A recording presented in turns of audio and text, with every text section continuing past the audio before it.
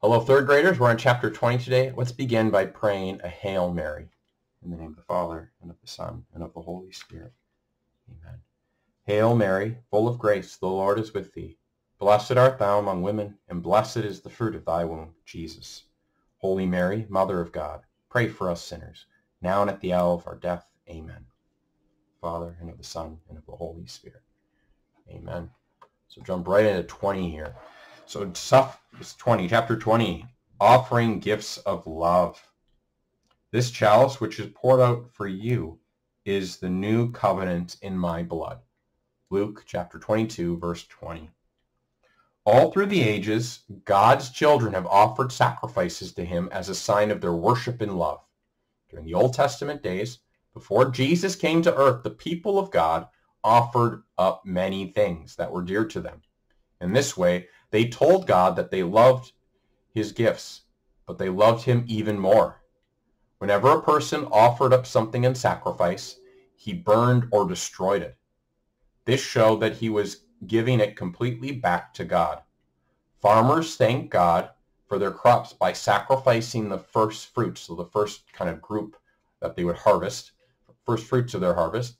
In this way, they were saying, we believe that these gifts are from you. Thank you. Please keep blessing us. And by giving their first, they're also saying, we trust God that you're going to provide more. You know, it's not like, well, we'll keep this because we have food and then we'll give you some later. No, there's a great kind of trust also in giving the first of the harvest to God for the Israelites. Some men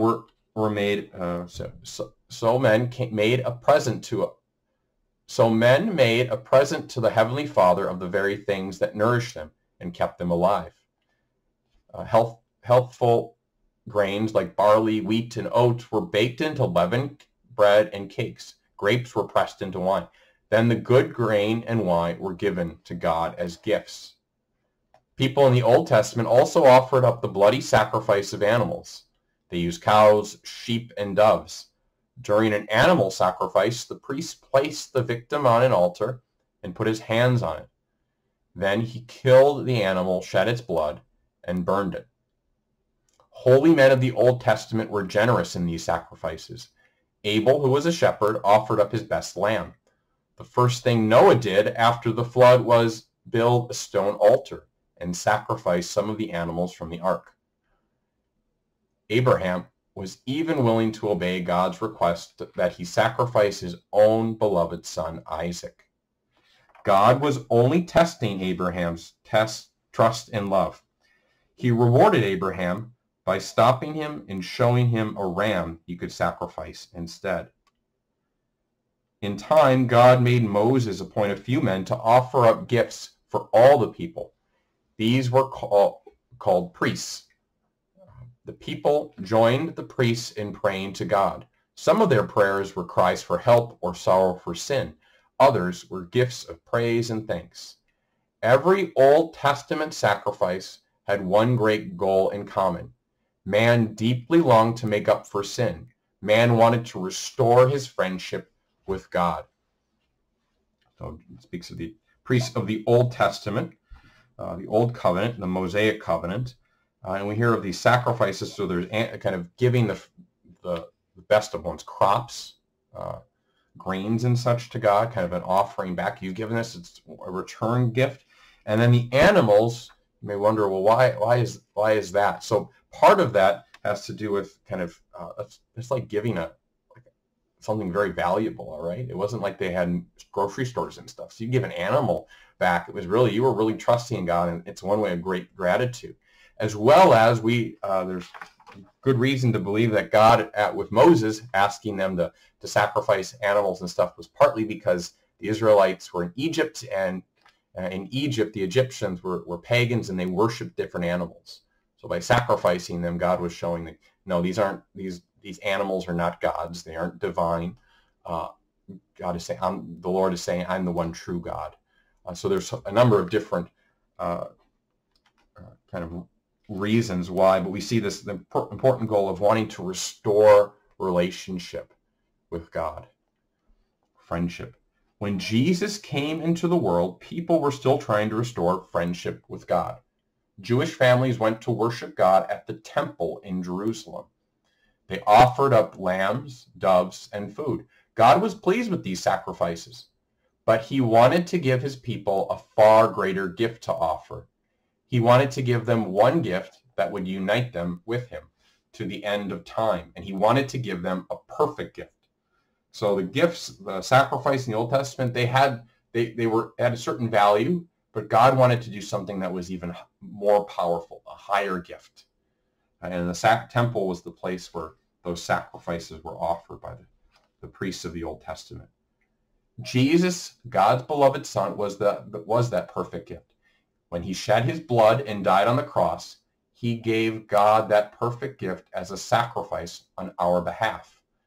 The sacrifice of himself was so perfect and true that it was the best gift ever given to God. Well, yeah, God the Father, remember? It's easy. When you see just God alone, many times it's referring to God the Father, the first person of the Trinity.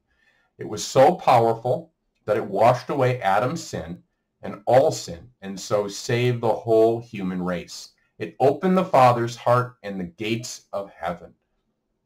Jesus knew that men and women in all history would want and need to share in this perfect gift to God. So he made it possible for the perfect gift of his body and blood to be offered continually. On the night before he died, Jesus gave his apostles the power to change bread and wine into the body and blood, his body and blood in the sacrifice of the Mass.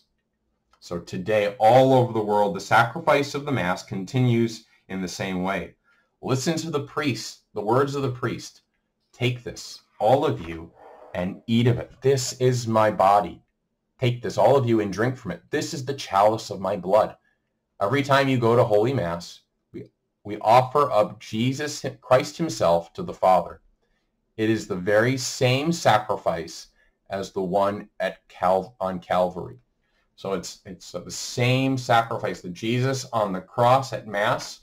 We're coming into real contact, and we're at the cross, and we're offering up Jesus to the Father, and we're asking that we be taken up with Jesus into the love of God the Father. All right, so it's not a re-crucifying of Jesus it's the same sacrifice. Well, how is that possible? Well, by one helpful way is there's a sacramental portal that opens up at Mass. You can't see it with our physical eye, but by eyes of faith, when the priest is saying those words, he holds up the hosts, kind of at a deeper level. Really, we're entering into that mystery where of Jesus' suffering, death, resurrection, and want to be taken up with Jesus into heaven. So on the cross, Jesus offered himself, shedding his blood for us, for our redemption. Through the ministry of the priest, Jesus is offered on the altar again without shedding his blood. So it's the mode and the manner is different, but it's the same sacrifice. At Mass, we not only remember Jesus' sacrifice of himself to the Father, we continue it. Or maybe better, we enter into that one perfect sacrifice. So every time we go to Mass, we're kind of going to the foot of the cross again, and we're offering ourselves up. We're offering Jesus to the Father, which is amazing that Jesus allows us to help offer him up to the Father, that he shows how much he wants us to share in his work of redemption. Now, Jesus, he's ultimately the one that saves us, but he wants us to share, be connected in his act of love, and unite ourselves to his sacrifice. He is the Lamb. Let's see here. Each time Jesus brings his sacrifice before us, at Mass, let's see here. At Mass, we not only remember Jesus' sacrifice of himself to the Father, we continue it. Each time Jesus brings his sacrifice before us in a real but sacramental way at Mass. He is the Lamb of God being offered continually to save our world. We can share in this perfect gift to God at each Mass. Together with the priest, we offer Jesus to the Father. This is the most pleasing, powerful gift we can ever give God. It is the most wonderful offering. It unites us with God and fills our world with his life and love. importance of we get to offer up Jesus kind of in love and want to be taken up with Jesus into the love of God the Father. So we have here, this is the Jesus taken down from the cross. Beloved disciple John and Mary, and there's Jesus. You can see the pierced side. The temple was the place in the Old Testament where the Israelites offered sacrifice to God. The Mass is now where in the new covenant, where the new promise that God made through Jesus Christ, that we get to come into real contact with Jesus' perfect offering of himself to the Father and get to unite ourselves. All right, and also get to receive him in communion. But first there's this uniting aspect, very important. We go out of we offer ourselves, and then what does Jesus do? He pours out his life into us. So we need to get out of ourselves if we want then the Lord to help fill us anew with his love and grace. What is the Holy Mass? The Holy Mass is the sacrifice of the body and blood of Jesus Christ. The Holy Mass is offered on the altar by the priest of God under the appearances of bread and wine in memory of the sacrifice of the cross. So it still looks like bread and wine, but Jesus is really made present, and we come into real contact at Mass with Jesus' perfect sacrifice on Calvary at the cross. Is the sacrifice of Mass the same sacrifice as the sacrifice of the cross? The sacrifice of the Mass is the sacrifice of the cross. So they're the same. The only difference is the manner of performing it. So at the cross, Jesus was bleeding. At Mass, there's the appearance. There's the host isn't bleeding. It doesn't outwardly look the same, but it is the same thing.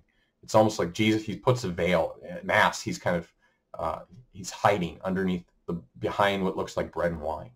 But he's really there, and we really enter into his, get to share in offering ourselves with him to the Father.